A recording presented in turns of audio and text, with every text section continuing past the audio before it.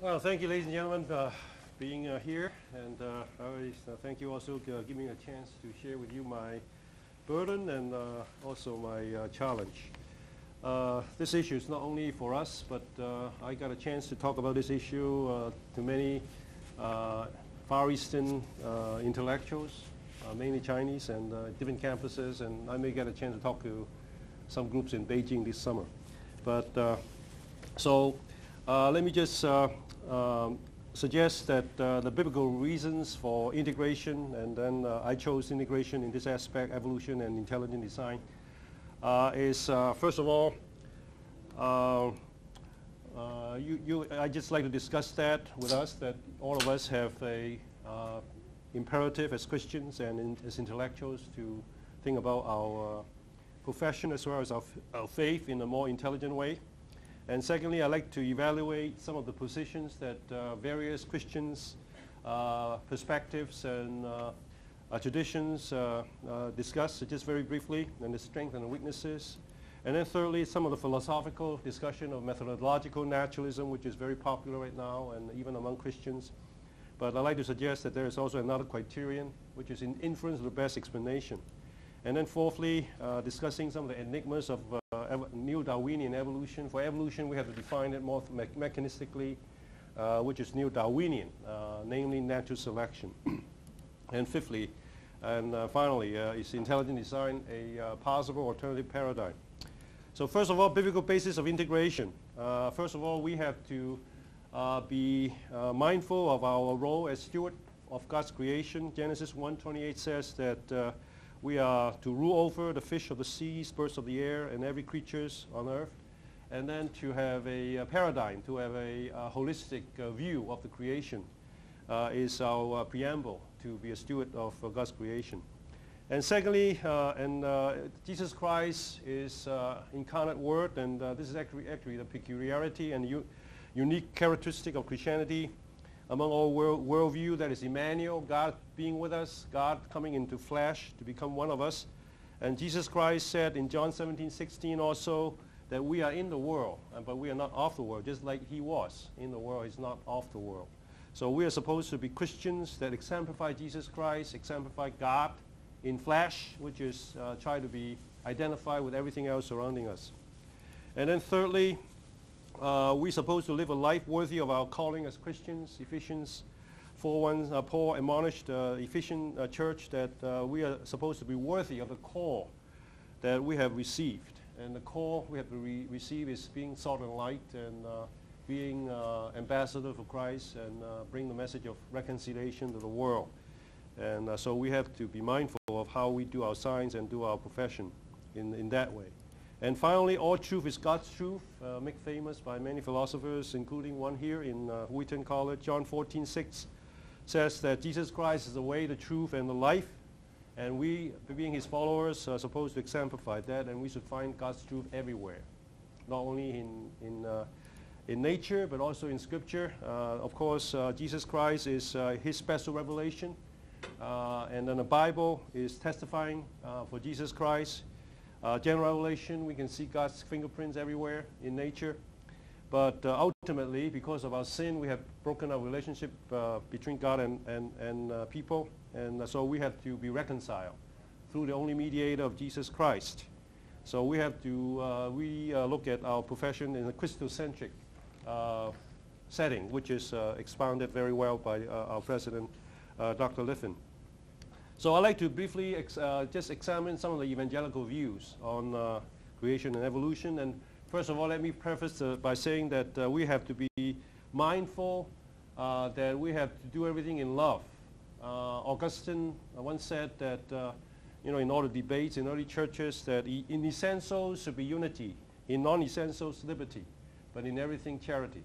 So we have to really remind ourselves that even though we don't necessarily agree among many positions, even we don't agree with secular view on evolution, in the 80s the court ruled that creationism cannot be taught as science. So, but God says that we still love people. We still, as Christians, we should still discuss all this in love, and although we may not agree.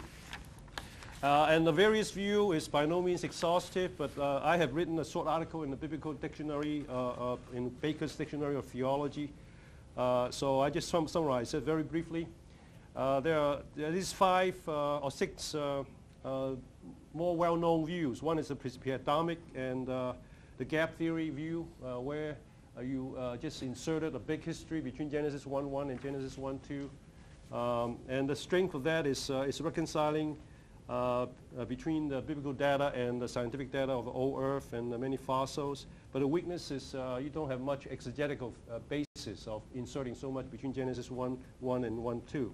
And then, of course, the young earth creationism, all of us are aware of, and the young earth and the parent age. God made the world God created a very old earth, but it looks, God created the earth in 7 24-hour day, but it looked very old. So the strength of that is it is at least accept so-called literal, and a certain aspect of literal meaning of the Bible. But the weaknesses is you have a little problem of facing the challenges of the old earth, the data, and then the local flood and so on. And then is God lying to us if the earth was very old, but it looked young? It's very young, it looked old. So, and then the third view is very popular among Christian scientists, particularly those in the secular academia. That is, God created matter by natural laws, and natural selection is one of the most important mechanisms by which evolution occurs, and evolution is the way by which God created. And then, of course, the strength of that is eminence of God, and then providential sustenance of God in His creation. And then God is involved very intimately in His creation. But the challenges of this is the historicity of the first Adam, first parents, because evolution is by way of gene frequencies, populations, instead of individuals. So you have to somehow instill some miracle somewhere in the creation of the first couple.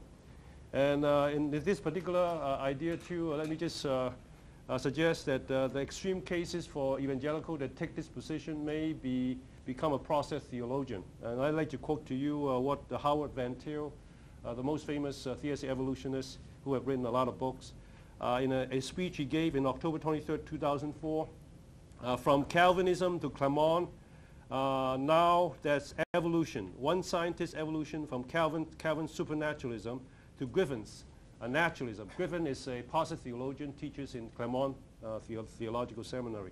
He said, I quote Howard Van Til, "I have found it necessary to explore a different theological territory beyond traditional supernaturalism in my quest to make sense of life experience of a fully gifted creation perspective." So this can be a challenge. If you want to look at everything as being a cycle in which God is also involved. And then fourthly, the creation myth of neo-orthodoxy, which is Karl Barth, and very prominent theologian. It suggests things such the myth of creation. Creation doesn't really have a lot of historical factual meaning, but it's a myth nonetheless. It's important to us. Help us to focus on our existential needs of God, because we were sinners, we are evil. So it stresses existential emphasis of sin and the need of salvation. But the problem is the lack of integration. We accept God's involvement in our life personally, but deny God's involvement in history, in involving in the creation activities. And then God is God in creation of the theology of hope. Is a recent Jürgen Moltmann from the German school, neo-orthodox too, but emphasizing on resurrection center, God indwells creation, and then the strength of that is human is the image of God and the image of the world. We present the world to God, and we present God to the world. And then the fully participation of humankind in God's creation.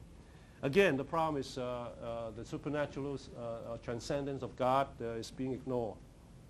And then finally, progressive creationism, which is my personal view, is complementarity between nature and Scripture, and accept microevolution, but having a lot of doubts about microevolution, and can interpret Genesis either as day, age, concordance, or framework. And then the strength of that is least conflicts with science, and maintain historicity of the first human couples. And then there is also challenges in terms of chronology of creation in the first 3 days versus the last 3 days. But the framework hypothesis can suggest the first 3 days are distinction, the last 3 days are adornment, so some of the chronology of geology not necessarily need to be harmonized. So next I'd like to consider methodological naturalism, which is the buzzword for empirical science. Basically it says that science by definition is a study of the natural world, so we should not allow non-materialistic agents or forces to be involved in scientific studies. But may I suggest that this is not necessarily philosophically restrictive, because in certain areas such as historical sciences and empirical sciences is the area that I'm very much involved in, but others such as people in geology or anthropology or cosmology, you have to look at the origin of life, origin of the universe, and so on. Then metaphysical, philosophical presupposition will play a very big role in those areas. Whereas we can discuss without being concerned with your being a Christian or a Buddhist or not on DNA replication, but we would have some issues in terms of where does DNA originate. So empirical sciences are methodological, but historical sciences are metaphysical. I don't think too many people would deny that. And it made famous by Thomas Kuhn that in fact paradigmatic shifts is based on metaphysical, philosophical conversion experiences. And then I'd like to suggest even a newer way of discussing the philosophy of science is by some of the more prominent philosophy of sciences such as Alvin Plantinga and then Dale Rash, some of those outspoken Christian evangelical philosophers. And then particularly Plantinga would suggest or would argue there's no philosophical basis to justify a non-materialistic science. He says that the reason why we are only restricting science to the materialistic explanation is a practical one. Basically, it's because of what the scientific world demands, that we want to accommodate as many different worldviews as possible. And he referred to a classical physicist, and which is maybe not very well known to you, but in philosophy of science, I believe it's very well known. It's called Duhem. Duhem is a French Catholic and scientist at the time of Newton. And he said, I quote, "I have denied metaphysical doctrines the right to testify for or against any physical theory. Whatever I have said of the method by which physics proceeds, or the nature and scope that we must attribute to the theories it constructs, does not in any way prejudice either the metaphysical doctrines or religious beliefs of anyone who accepts my words. The believer and the non-believer may both work in common accord for the progress of physical science, such as I have tried to define it." In other words, he's about the time of Newton, and I know most scientists at that time are theists. But now it's no longer the case, so to just apply the same principle here, to be just practical, to allow all views to be represented in order to make the most achievement in scientific investigation. That's basically argued by Plantinga. And then in terms of Dale Rash from Calvin, he argues that we have to really judge science by not necessarily the intrinsic definition that it was laid on the table by most practicing scientists, but actually by the fruitfulness. How fruitful is a certain paradigm? How fruitful is a certain presupposition? So in other words, instead of the best explanation of scientific phenomena gotta be the materialistic one, you should let the best explanation wherever the evidence that you collected from nature leads you, not necessarily only the materialistic evidences. So that's the kind of just a little bit of philosophical idea that has been just discussed in the theory of science. And then I'd like to point out to you some of the enigmas, challenges that a neo-Darwinian evolutionary paradigm is facing. And then from that, we will have to suggest that maybe the paradigm is not really working, so we need to have a new paradigm to replace it. And first of all, the mystery of the origin of life that many of us are familiar with, in particular physicists and chemists here, that you can help me out with that. But the important thing is in the physics, the idea is thermodynamics. Before the beginning of life, life is this equilibrium. But in the process, without life, thermodynamics will dictate that you have inorganic molecules can be localized and combined into organic molecules. Organic molecules can be localized and combined into macromolecules, and macromolecules can be localized and combined into the first replicating entity of a cell, or simulating a cell. But the most important thing, you can see the arrow, instead of pointing forward, is pointing backward. And that is thermodynamic consideration. When before there is a regulating, cell-regulating system of a cell, thermodynamic would dictate that randomness is facilitated, and then synthesis is not favored. So most people who are studying abiogenesis has already recognized there's 6 problems. First of all, polymerization of chemical monomers does not set new life processes, and people always use that kind of simulation to suggest that's how life began. But crystals can polymerize, crystals can become more complex, but crystals does not give you DNA content, which is information.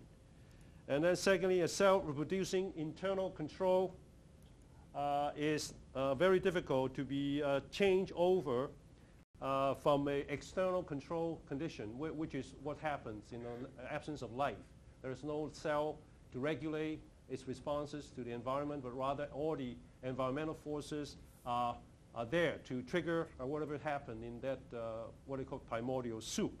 But every single cell has internal control. That you and I have is a biological organism. We respond to the environment either positively or negatively. The most basic model, such as bacteria, lack operon, the system whereby a whole system of genes are being regulated in response to environmental cue, and then turning on and off certain genes. So those are internal control, cannot be explained by external control, which is only present in the absence of life.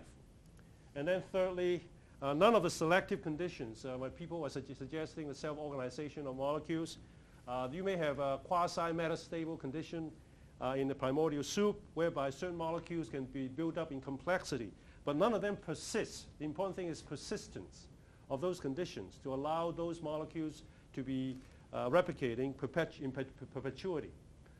So the idea is natural selection before the beginning of life doesn't make sense. Most biologists, most geneticists that are really more circumscribed in describing natural selection would not ascribe Darwinian evolution to the abiotic conditions.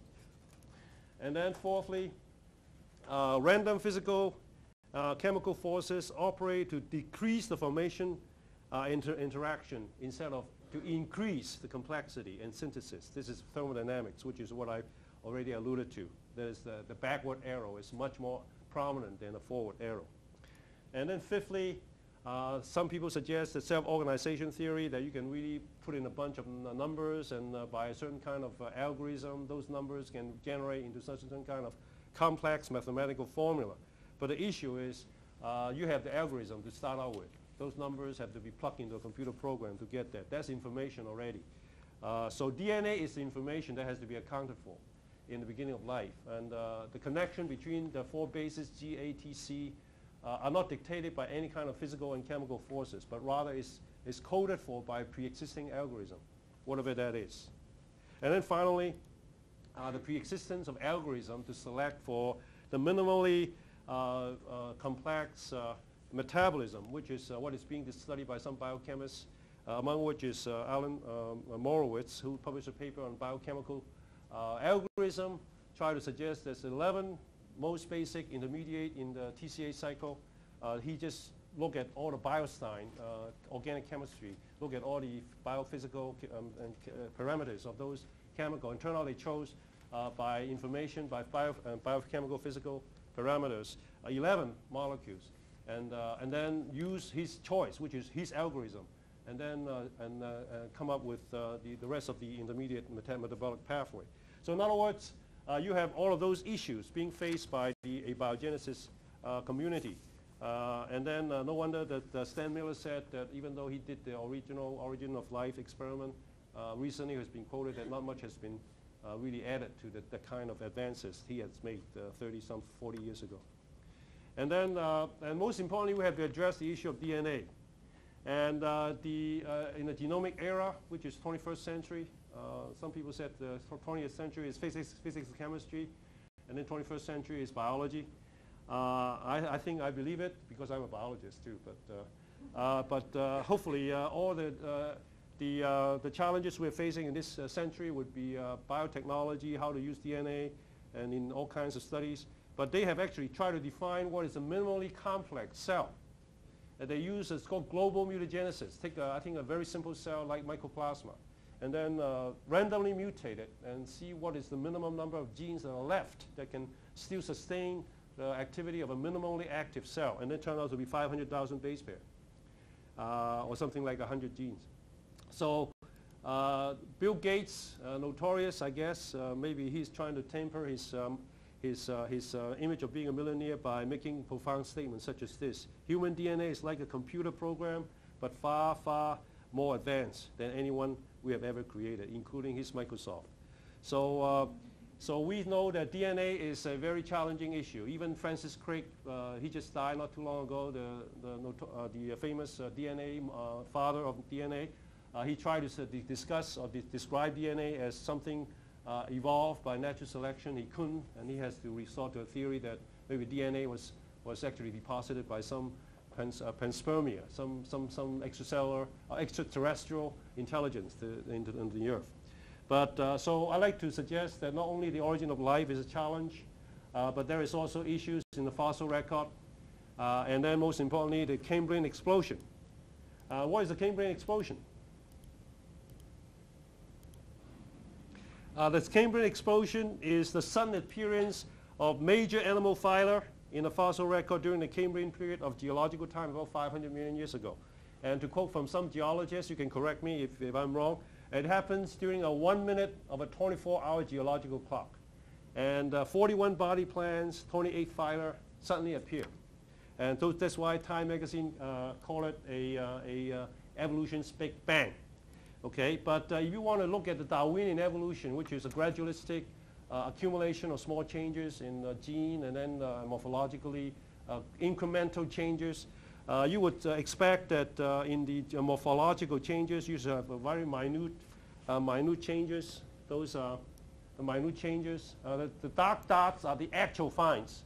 The empty spots are theoretical, postulated, but were never found. What was found is all the phyla, 41 body plans, 28 phyla, around the Cambrian explosion 500 million years ago. In 1 minute, all of those happened, and many of them still persist today.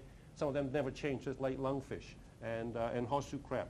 So, so those are issues that are being faced by the fossil and paleontologists, and some of the paleontologists already have progressed to a stage that they have already started to ascribe teleology to fossils, and one of which is Conway Morris from Cambridge, who is a theist. I don't know if he's a Christian or not, but he says something like that. He said that evolution follows the inevitable and preordained trajectories in order to bring about human beings. So basically, just like the anthropic principle in cosmology, the world is fine-tuned to bring human beings into being, and then also the fossils. So biological evolution is also fine-tuned in order to bring human being into existence.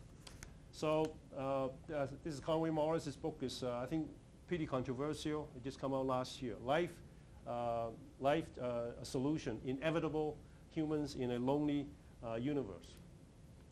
So not only there is a problem in abiogenesis, not only there's a problem of fossil record, but there's also an issue in the molecular strategies in the DNA.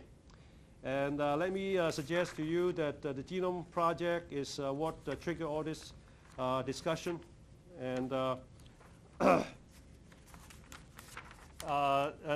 particularly the issue of the comparative genomic studies. And I have done some of that myself. And the genomic studies, particularly in ribosomal RNA, made famous around 30 years ago in the late 70s, 80s. The microbiologist just 2 hours away from here in Urbana, Dr. Carl Weiss, I'm sure that Dr. Bush, you still remember him, he took microbiology from me, and he uncovered a bunch of ribosomal RNA and used it to sequence and compare with all the rest of the biological systems. And turned out 2/3 of all biological systems are bacteria. That's why I'm a microbiologist. And then the rest of them is everybody else, like plant, animal, fungi, and whatnot. So it's called free domain idea. And this free domain idea led him to believe that the origin of life is a whole bunch of genes that are floating around in a progenome. It's not a primordial soup, but rather a genetic soup, a whole lot of genes, like alphabets, like the cereal that you're picking it out. And then it somehow popped out into free domains or free lines of descent. And I've done some work myself on that, and I have taken what he has done already and then looked at 68 proteins myself that's available in the sequence, in the web, ribosomal, metabolic, biosynthetic, replicational, transcriptional. And then I have looked at least 4 species representing the free domains, 2 bacteria, 1 archaic bacteria, 1 bacteria, and 1 eukaryote. And then look at all the highly homologous sequences. And I have actually done that and with the support of the science division and some students, that 85% of them, in fact, fall into the 3 categories. B, A, K is eukaryote, A is archaic bacteria, B is bacteria. 85% of them is very distinctly categorized in the free domain. And then about 5%, 2%, 4%, 3% respectively, where you have ambiguities, that they sort of group together, 2 or 1 and so on, without 3 distinctive domains. So what I'm suggesting is maybe the data is quite consistent with a polyphylactic origin, polyphylactic punctualism. Instead of most people believe in the gradualistic, you have a single origin and then it diverges very, very slowly, like gradualistically, or looking at Stephen Jay Gould idea of punctualism, but still having a single origin. It seems to me as consistent, or maybe more so, to multiple origins to start out with. So those are the challenges in sequences.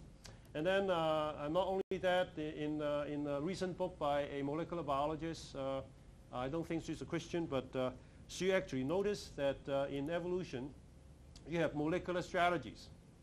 I hope it's not stuck on me again.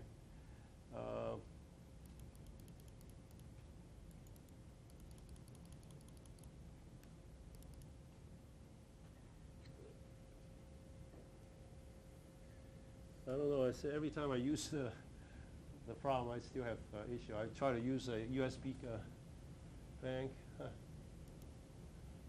Okay, good. Thank you. Thanks a lot. Okay, but anyway, you need design also when you do a presentation, not evolution. But natural selection must work not just on each individual genes or mutations, but also on the very mechanisms that generate genetic variation. She is actually referring to some of those regulatory circuit, like the homeotic genes, like the regulatory elements, like the operons. They have to evolve together. The question is, where do they originate? If they don't originate step by step, gradualistically, as most Darwinian would suggest. So she said it's a molecular strategy. That means somebody designed it. She doesn't want to admit there's a designer, but it's somehow inherent in the system. So, oh man, again. How did I fix it before? Oh, okay. It seems to be right there. Okay. All right, so I would like to suggest that actually experiments being done by some of the ID theorists to try to check this out. I mean, you have concerted evolution pressure on multiple genes instead of a single gene. And Michael B. is well known in proposing the irreducible complexity, has actually published a paper last year. It's actually using multiple point mutation in duplicated genes. It's more effective in microevolution. He published his paper in Protein Science last year, and suggesting that using his model of having multiple genes and then a certain population size, and he sort of predicted that multiple genes may be more effective in evolution. In other words, it's no longer gradualistic individual genes. You have molecular strategies. In other words, it's try to just simulate molecular strategies. And then, so finally, I'd like to go to the idea that irreducible complexity, which is what Michael B. he made famous. And just the flagella, I think almost everybody heard about that, so I may not want to spend a lot of time on that. The flagella has around 50 genes, and there are various parts, and There are people who attack this module saying that maybe each one of those flagella parts can be used in some other occasion and some other functions. It's called co-optation. But the issue is they all come together, and then in this particular setting for the bacteria, flagella, for that particular function. And you have to test them step by step in order to document a new Darwinian evolution pattern.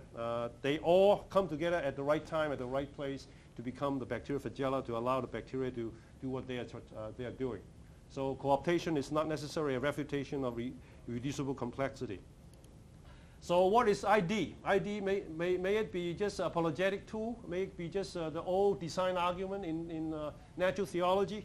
And I submit here it's not. It is not primarily an apologetic tool, contrary to most people's opinion, because we are not really interested in a designer. We're interested in design. That is the empirically detectable pattern. Just like I mentioned, you have the 3 domains, you have the molecular strategies. Instead of looking into the bit-by-bit piecemeal evolution of gradualistic evolution, you look at this pattern right in the beginning and try to find those patterns instead of really trying to find the Occam's razor is what comes first, the chicken or the egg. You just accept the whole chicken, the whole egg, and start from there. So that's not primarily an apologetic tool. It's consistent with creation model, but it is also not young earth creationism. In fact, Henry Morris attacked Dembski recently and said that you're not going far enough. So the Dembski replied very cordially and saying that we are not really trying to defend a young earth. We're just trying to look at something where it's meaningful in biology. And so ID is not against microevolution.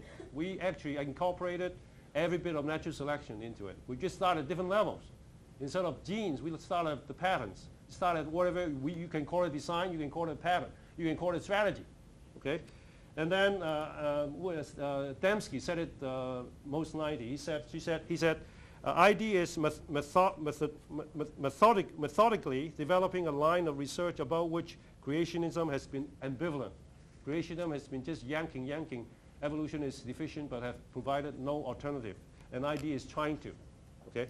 And then, of course, Dembski has made famous in his the design influence and some of his books that you have 3-fold filters before you can assign a certain phenomenon to design. You have to eliminate natural law, such as if this can be explainable by gravity or explainable by DNA replication, a central dogma, a regulatory operon model, you don't have to propose design. But ultimately, you come down to chance, mutation. Mutation does occur. Mutation may occur, may help us understand how a cancer gene may have originated. But ultimately, you have to come to the idea that maybe some of those regulatory circuitry, like the homeobox, like the strategies in molecular evolution, may not have any precedence. It is just there. The algorithms start out from that. So that is, to him, complex information, complex specified information. And recently, a paper published by one of the ID theorists, Dr. Stephen Meyer, has drawn a lot of flags. And he published it in a regular, most evolutionary outspoken journal, the Journal of Biological Society of Washington, in fact, which is the official publication of Smithsonian. And then after the publication of the paper, Dr. Meyer got a lot of flack, and also the editor of the journal got a lot of flack. And in fact, he was demoted from being editor and was kicked out from his office, was even not talked to by his colleagues in Smithsonian. And then finally, Dr. Sternberg has to file a suit against them because he's being discriminated, he alleged, on his view on this particular paper. And Dr. Meyer said, an experience-based analysis of the causal powers of various explanatory hypotheses suggests purposive or intelligent design as a causally adequate and perhaps the most causally adequate explanation for the origin of the complex specified information required to build the Cambrian animals and the novel forms they represent. For this reason, recent scientific interest in the design hypothesis is unlikely to abate as biologists continue to wrestle with the problem of the origination of biological form in the higher taxa. So I'd like to suggest that the scientific evidence is well enough received by at least those peer reviewers of this paper as well as the editor to be published.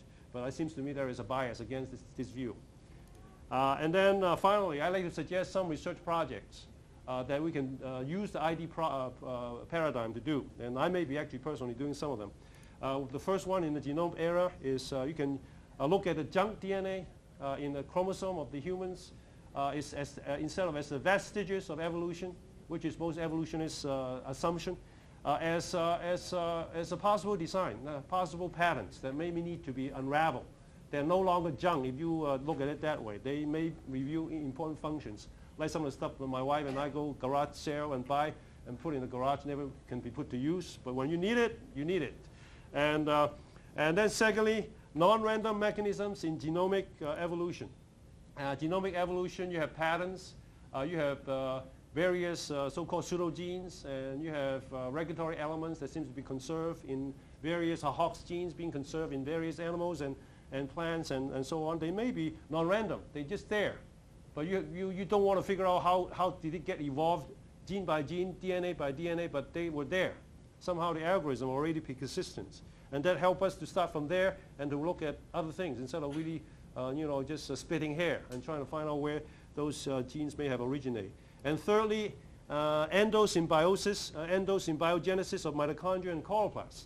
For a long time, this theory hasn't really gone too far. But if the ID people got their way, the organism, which is originally somehow coming together, one may be bacteria in nature, one is protozoa in nature, coming together and benefit each other instead of benefit itself, which is survival of the fittest, which is natural selection based on survival of a single organism. Now is a survival of mutualistic, symbiotic relationship of multiple organisms.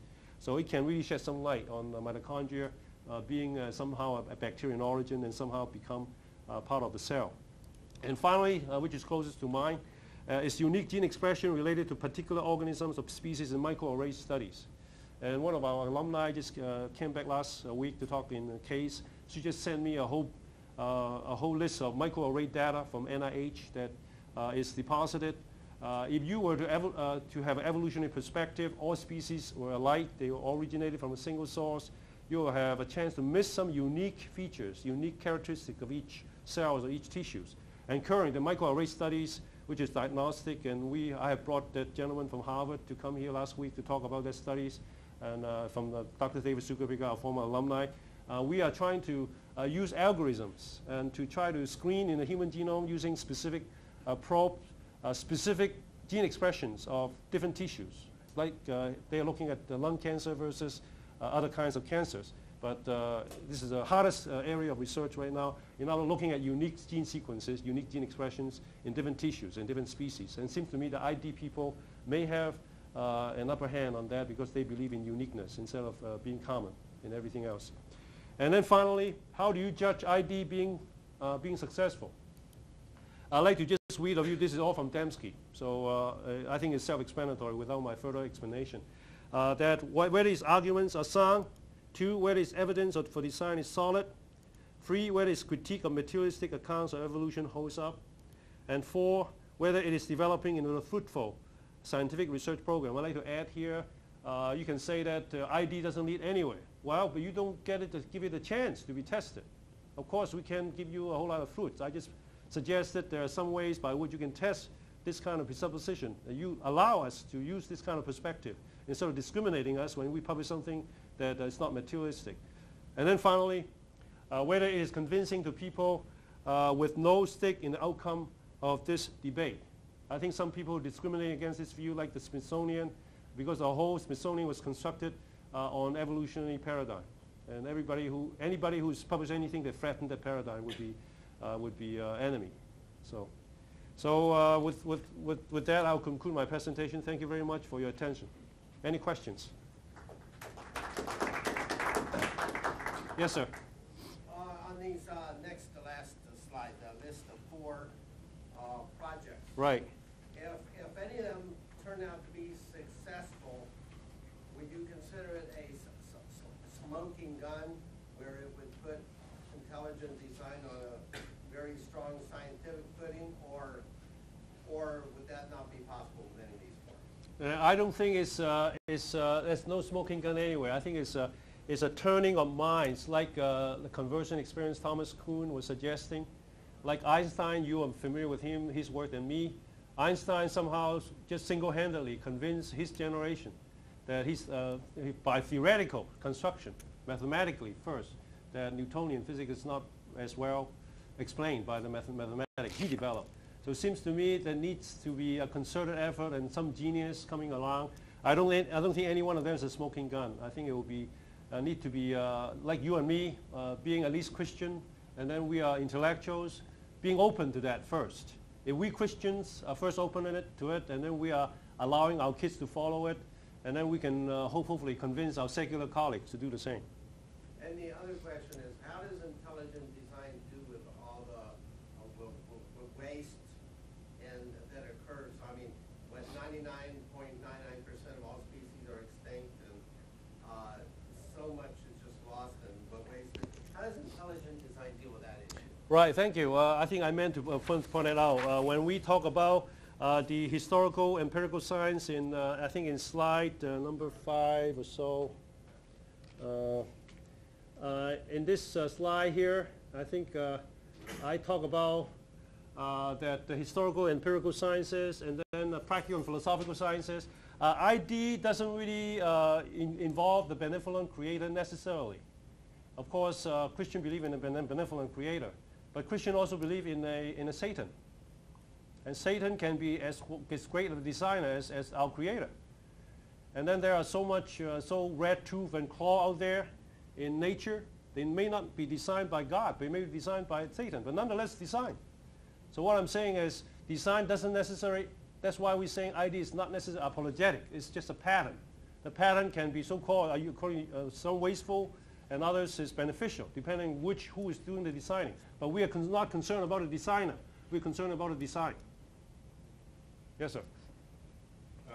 That minor paper that was published was not peer-reviewed. It is peer-reviewed.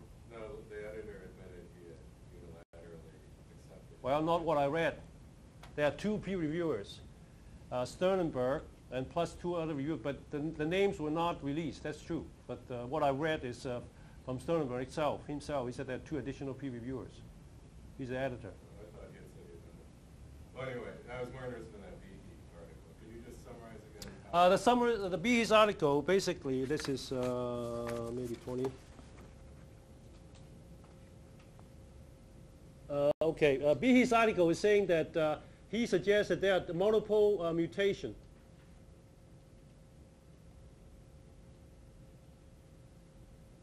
This article here that simulating evolution by gene duplication of protein features that require multiple amino acid residues.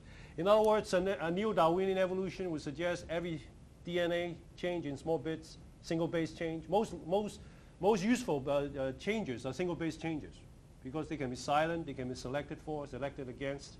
But he's saying that you have multiple genes that are not necessarily a single amino acid.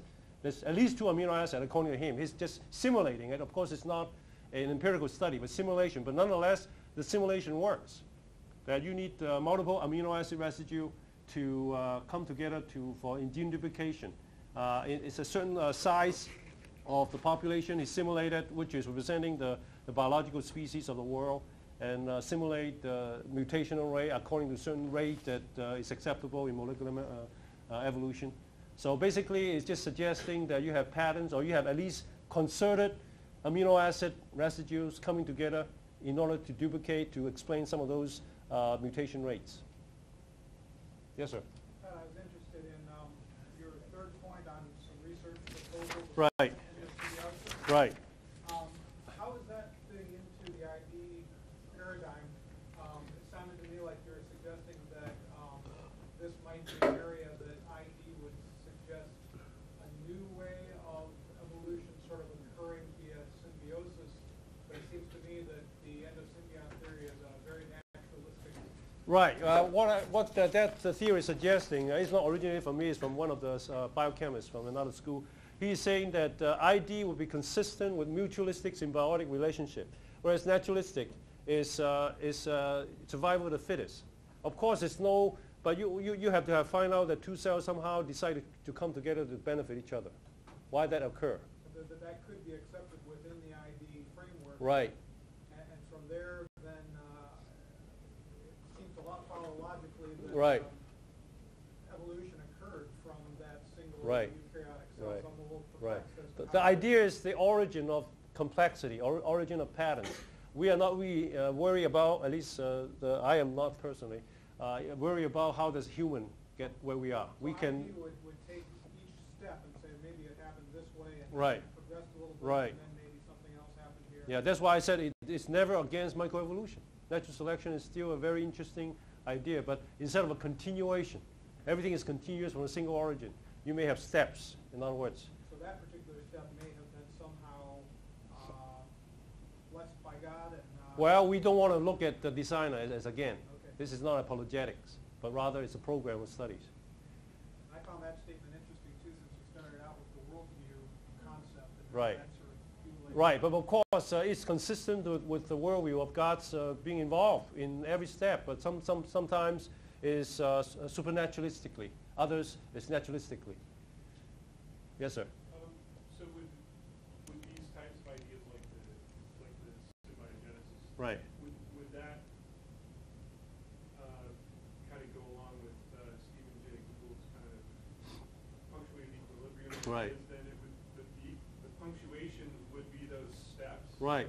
Well, basically, Stephen Jay Gould was well accepted in paleontology, but we are trying to translate this kind of work to more fundamental theoretical level. See, punctuation, what does it mean? We're suggesting you may have punctuated patterns all over. Instead of looking at the continuation or origination of those patterns or punctuation, we recognize it being there and go from there. So, and we have to judge whether we're successful by using that kind of thinking to search for future scientific data.